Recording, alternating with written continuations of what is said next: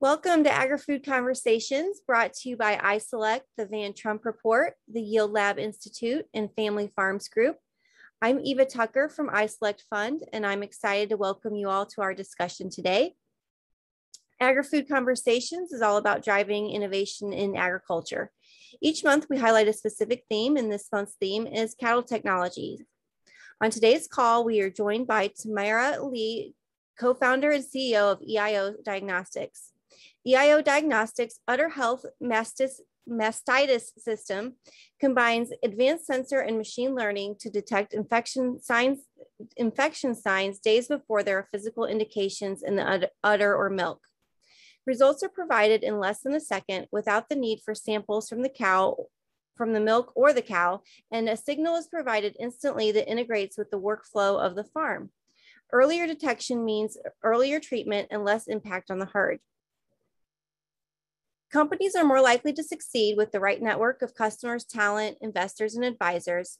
And we've invited you all to this call because you are some of the smartest, most talented people in EIO Diagnostics market. You are potential customers for EIO Diagnostics products and services. You have built a company similar to EIO Diagnostics. You have unique expertise and understand the challenges and opportunities they may face. So before we get started, we have a quick poll question to get a better idea of who we have on the call today. And please take a few seconds to answer.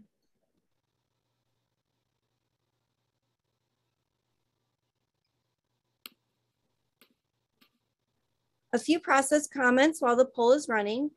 We are not soliciting investment. This presentation is to provide information to help EIO Diagnostics find customers, mentors, and other strategic relationships that can help them grow their business. You can use the Q&A box to ask a question at any time, and we will answer as many questions as time allows at the end of the presentation. This webinar is being recorded and will be available for replay. So without further delay, I am pleased to introduce Tamara Lee, co-founder and CEO of EIO Diagnostics. I'm off to a dubious start. Hi, thank you so much for inviting me today. My name is Tamara Lee, and I am the CEO of EIO Diagnostics. Our core business is infrared image analysis to improve animal health and productivity. And our first product to market is a tool for the early detection of mastitis in dairy cows. And many of you on the line will be very familiar with the dairy industry and the problems in dairy health. Mastitis is the #1 animal health issue in the industry. It affects 1 in 3 dairy cows during a lactation cycle and is estimated to cost $2 billion a year to the US dairy industry. If you take that globally, that estimate goes $20 to $38 billion a year. And if you bring it down to the farm level and take a sample farm of 5,000 cows operating in the United States right now, that can be $1 million a year issue. And right now, this is still very much a cow by cow battle. Standard practice on these large-scale rotary dairies often looks like this. So it's a person manually stripping each quarter, spraying the milk on the floor and looking for signs of clumping or flaking in the milk or obvious signs of inflammation in the udder. That cow would then be flagged and go through a confirmation process, diverted off to the hospital barn. What we're looking to do is automate this function. So provide real-time udder analysis with a relatively small footprint in the barn. So this is an installation or a photo from an installation that we had in Minnesota. You see, if you follow the red arrow at the center of your screen, the little green dot, that's one of our cameras, and it looks up at the udder from below. It's installed right after the entrance of the rotary before the milking equipment goes on. The image to the right is a sample of what that camera is seeing. So we get actually fairly good coverage, both of the, full coverage of the rear quarters and fairly good coverage of the forequarters from that position below and looking up. And what we're doing here, a quick notice on it on economics, we can take one of these cameras and serve each rotary. So that's servicing up to about 10,000 cows a day. But if we take a look under the hood, what we're doing is integrating the RFID signal with the image, that thermal image captured by our udder camera. that data gets processed in the barn on an edge server. So we don't need continuous cloud connectivity or high-speed internet to do this all the time. We process it on the cloud, and we're looking for anomalies in the data. When we see those anomalies, when we see something in an individual cow's udder health record, we mark that cow immediately. So before the milking equipment even goes on, you know you have an animal who needs care, or at least confirmation. And then we can take that edge data that is saved and put it up to the cloud, where it's aggregated with all of our users' data, so that we're continuously improving the algorithms that we're using in our mastitis detection. Of course, users can access their own data through a user portal, and it's completely anonymous. That's not, there's nobody going in from the outside and looking at what's going on in your own herd. This whole system had our patent issued at the end of March this year. And so when we look at the benefits of automated detection, the question of labor replacement is first and foremost. We're really looking at reducing the monitoring and treatment labor, not just because it's something that can be automated, though it is, a very specific problem that we can automate on there, but because this is a skilled job. It requires some training. It's a repetitive job, and it's a hard job to keep people in. So you find that, you get human fatigue errors with long shifts, or you're rotating people through the same position so that they can share the load in that place. Or, some producers are choosing to do sort of episodic checks. So not checking at every milking, but instead putting a stripper on every couple of days. And we're providing consistency of seeing every cow at every milking, being able to put together a total health record for each of those animals, so that we're getting more and more refined to that specific animal's needs, instead of going with general trends or health data that you can sometimes see in things like electroconductivity testing, where the sensitivity isn't specific to that cow's needs. We're looking at clinical and preclinical mastitis detection. And so starting right now where we're at with early stage clinical detection, and then of course working with that aggregated data to get more and more precise and sensitive over time. Being able to automate this and use a visual sensor technology means that there is no touch and no transmission from one cow to another. So it's a very hygienic and efficient way of doing this. And then from the dairy health perspective and the milk production side, over time, reducing the incidence of mastitis improves the overall milk production. A clinical case of mastitis can result in up to a 20% lifetime loss of productivity in that cow. And we're also looking to maximize milk quality premiums, or at least just milk quality, where premiums aren't necessarily paid. I know this is a very shifting and dynamic industry right now. Overall, looking to just identify infections early and reliably, reduce the treatment times and antibiotic use, resulting in healthier cows, reduced labor, and higher profits for farmers. And the farmers that we're working with are choosing to work with us because this is a simple, affordable, and immediately actionable solution for a persistent animal health problem.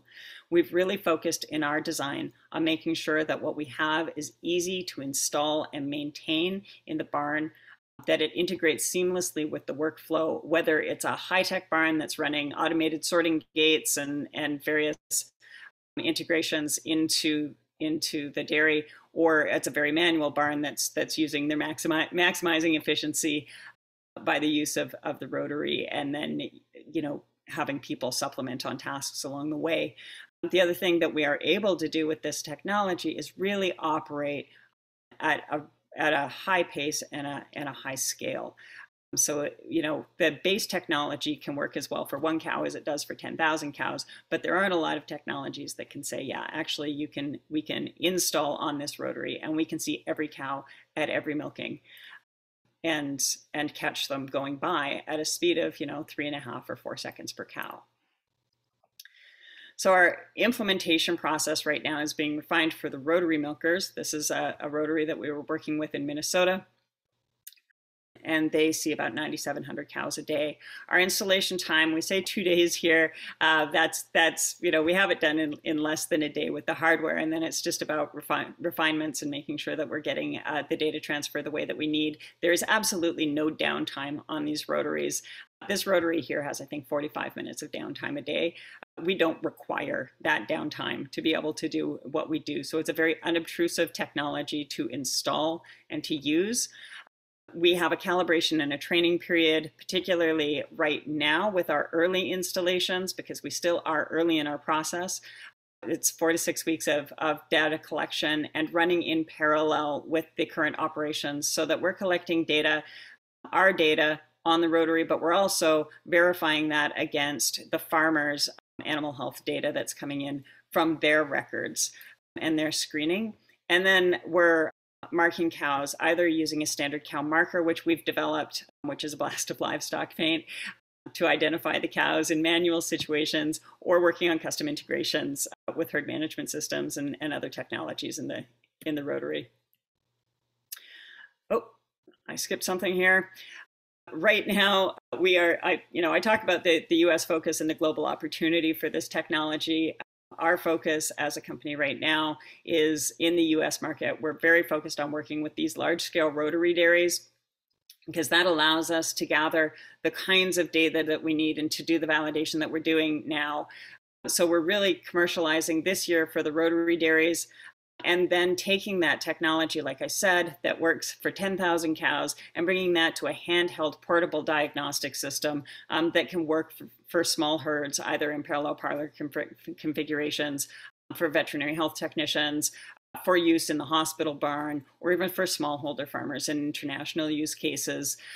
And then really, I think the key for us in the future in terms of opening up, particularly the broader North American market, is going to be cracking the nut on parallel barn configurations. So being able to look at those parallel parlors and get effective imaging, because it is a different logistical challenge, and the integration with robotic milkers as well. So that's where we're going with our product.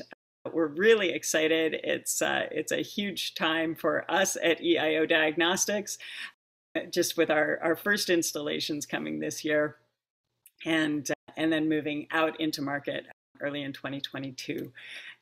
So really what you need if you are a farmer is a rotary parlor with internet access. And what we're looking for is those early adopters and introductions to farmers that that may be interested in bringing a solution like this into their barns. So if you're interested, we'd love to talk to you. Let's talk. Thanks.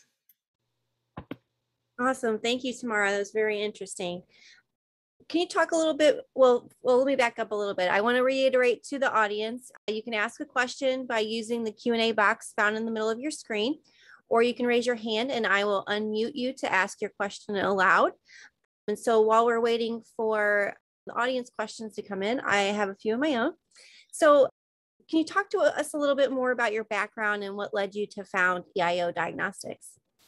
So I'm actually one of the 3 original co-founders for EIO Diagnostics. I like to say our technology was literally born in a barn. A friend of mine, Corey Spencer, is a farmer and a cheesemaker on Vancouver Island. And he went to goat dairy, actually, in Canada after being a full stack developer, and was just puzzling through his own problems and challenges as a farmer. And he said, okay, so what do I have from a technology perspective in terms of those skills that might help me solve this problem that I have from a farming perspective, and came up with the original concept and prototype for this. So that's actually where this all started. He brought in, or was introduced to, our founding CEO, Dimir Walliner, who had a background in product development and startups. And they, between the two of them, had a lot of technical expertise, but didn't have a lot of marketing expertise. And so I have over 20 years of experience in the agriculture and food sector, working specifically in communications and marketing, a lot in science communications. I've just been captivated by innovation for a long time. So I came to EIO as the Chief Marketing Officer, I moved into managing the product development team. And then when my co-founder left last year, stepped into the role as CEO. Awesome. We have a question from Jacob Steiger. It says, it's an interesting idea. Is there published data where this technology has been validated? Do you have sensitivity and specificity data? Yeah. So yes, there is a lot of published data on thermal imaging and mastitis detection. And, Jacob, I'd be happy to follow up with you by email, specifically on any papers that you'd like to see. So we're building off of a really strong academic research base for our own sensitivity and specificity.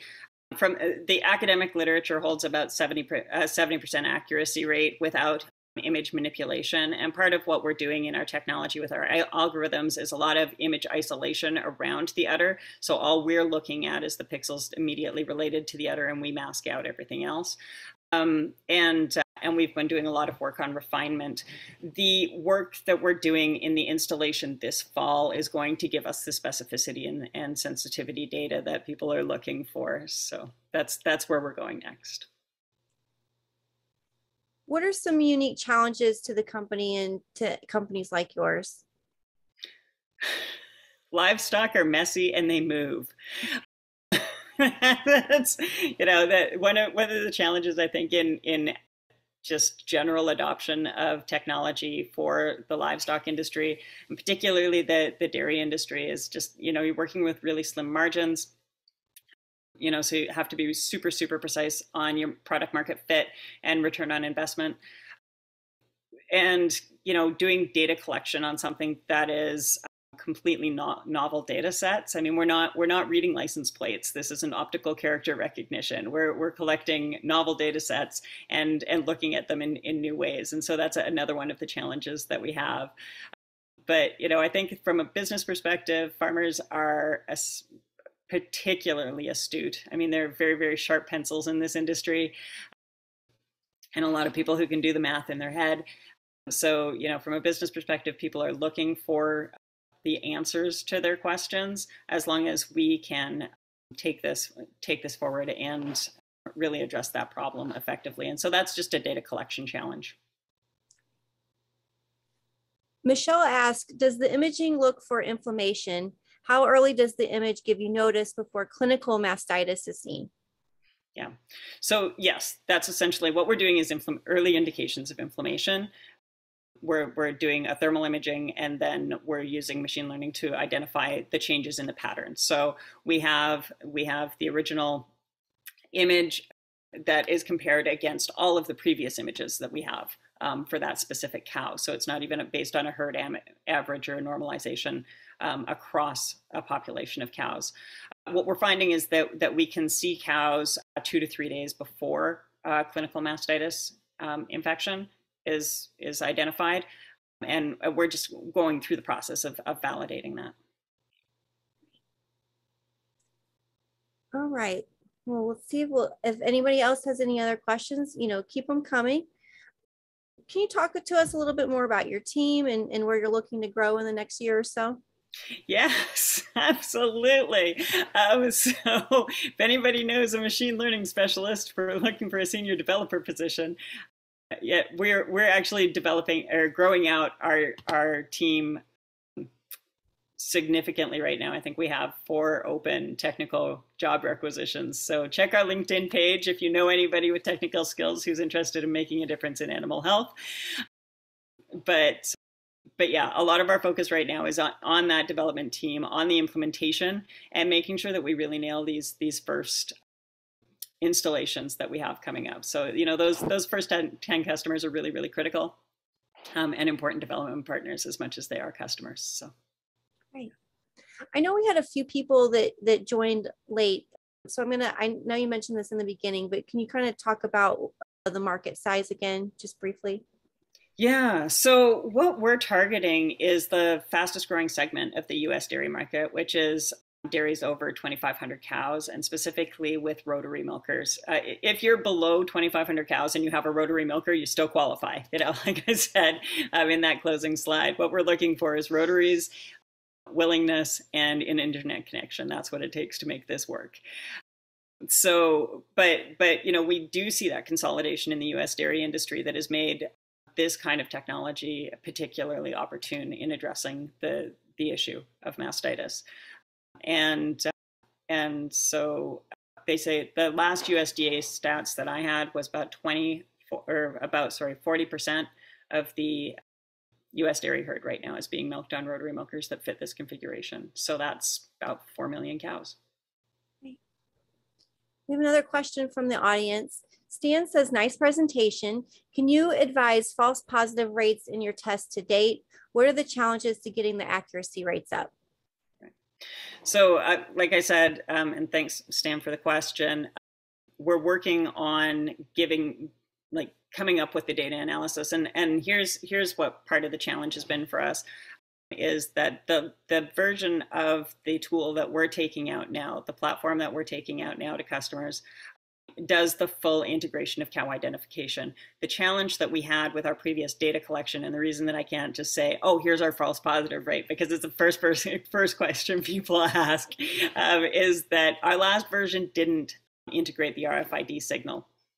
And so we had a problem pairing specific cow data to what we were seeing with our thermal imaging. We've solved that problem. And so these next installations that we have coming up this fall are going to be answering the question about specifically what are our false positive rates and our sensitivity and specificity.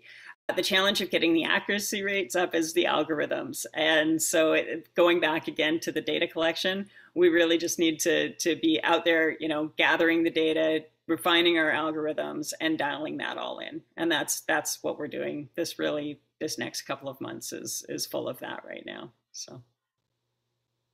All right. If we have any other questions, you know, we still have some time, but we always like to end with the question, what can the audience help you with and how can they find you?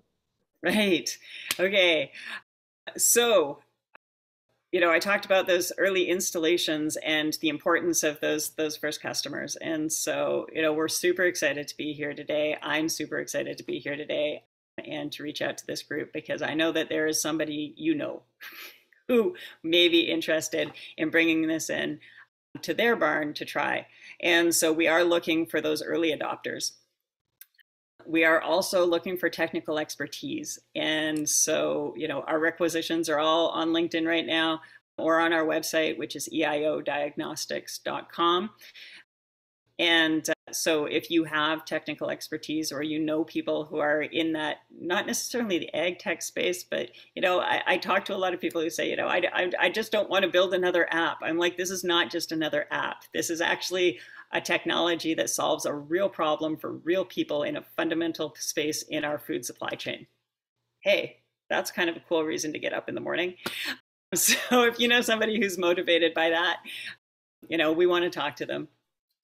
And then, yeah, it's those introductions into the networks. So, you know, we're building out our partnerships and our distribution networks. You know, we're building out our relationships with farmers and looking to get into barns and have those conversations with farmers one-on-one. And you know, in the future, the not too distant future from a CEO perspective, you know, we're going to be looking for investment again coming up, but not right now. We're not fundraising. We just want cows. All right. Well, thank you, Tamara, for joining us today, and congratulations on all your progress to date. I'm really excited to see how you grow. I'd also like the audience to thank the audience for their active participation. We host Agri-Food Conversations every Thursday at 3 p.m. Central.